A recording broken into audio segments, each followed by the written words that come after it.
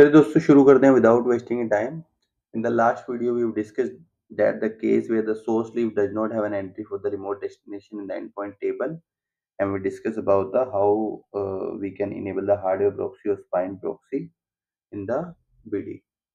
Okay, today we'll discuss about the where the source leaf does not have an entry of the remote destination and under the BD flood mode is on. Okay, so how the forwarding will happen. So here you can see that earlier in the case of spine proxy, this in the outer header, source IP and destination IP was the Anycast tap IP, which was the IP for the spines. Okay, Anycast IP was used for the forwarding. But in the case of flood mode, okay, when the flood mode is on, so what you will see, destination IP will be the BD, bridge domain multicast and endpoint IP, and after that spine will do the flood based on the F tag. Okay, this is the change actually from the Anycast tap IP to this will be the BD multicast tap IP, and then after that flooding will be happen on the basis of F tag. Okay, and one more, how spine learn about the endpoint. Okay, so as we know, a leaf learn a endpoint. Okay, once you put the entry in the endpoint table as a local endpoint is learn. Okay, it will as leaf learn endpoint as a local. Okay, leaf will report this local endpoint to the spine via the COOP protocol.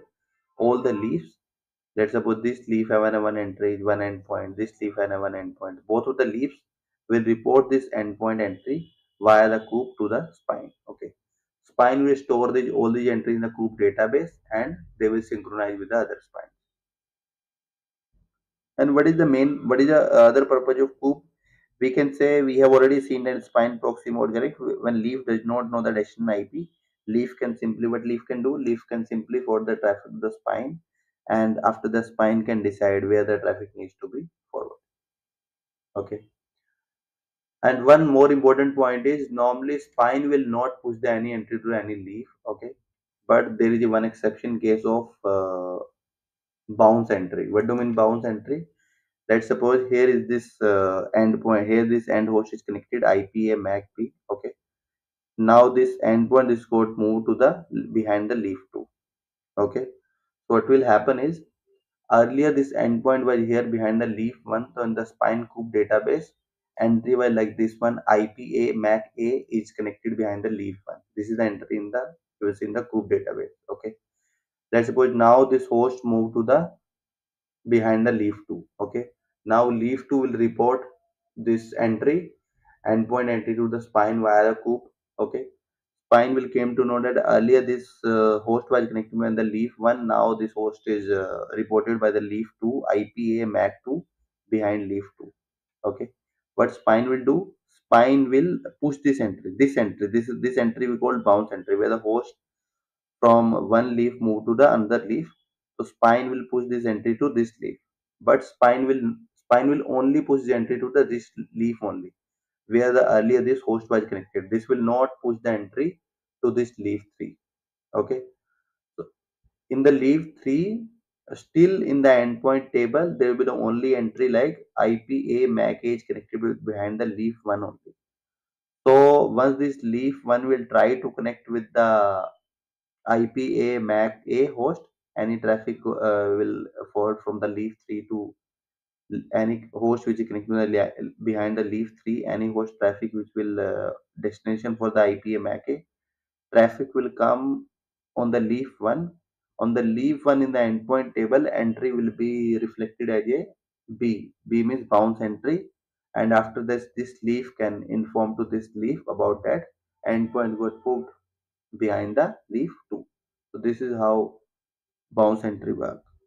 So this is how you can, as you have seen the last couple of video also, how to check the detailed information about the endpoint. So you can run the command on the leaf show system internal EPM endpoint IP or MAC, whatever the option, what are the detail we have, and like for the check for the MAC also with this to IP also we can check. And what we can get, we will be able to get that we need ID for the BD and VRF and PI, VLAN and multiple other information. With the help of vneid, we can check the COOP data on the spine. Here we are running the command show COOP internal info repo EP key. Here we passing the BD vneid, then MAC address, and after that here we getting the COOP database information.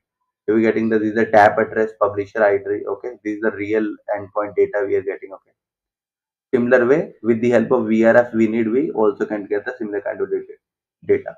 As we know, BD VNeed we use to for the L2 traffic, and VRF VNeed will come into the picture when the L3 traffic.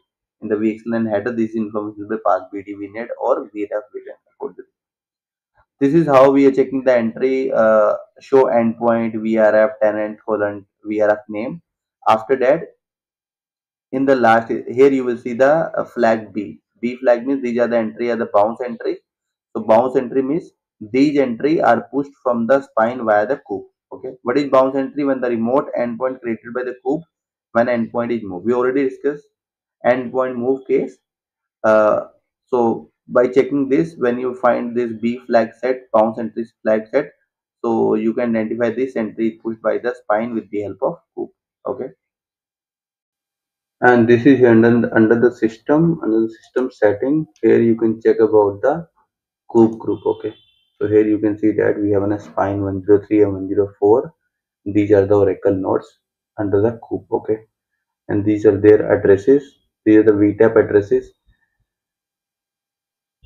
And if you go to the fabric, under the fabric here in the fabric setup policy, this is the tab pool is defined. From this tab pool only, every leaf spine will get the tunnel endpoint IP VTAP IPs.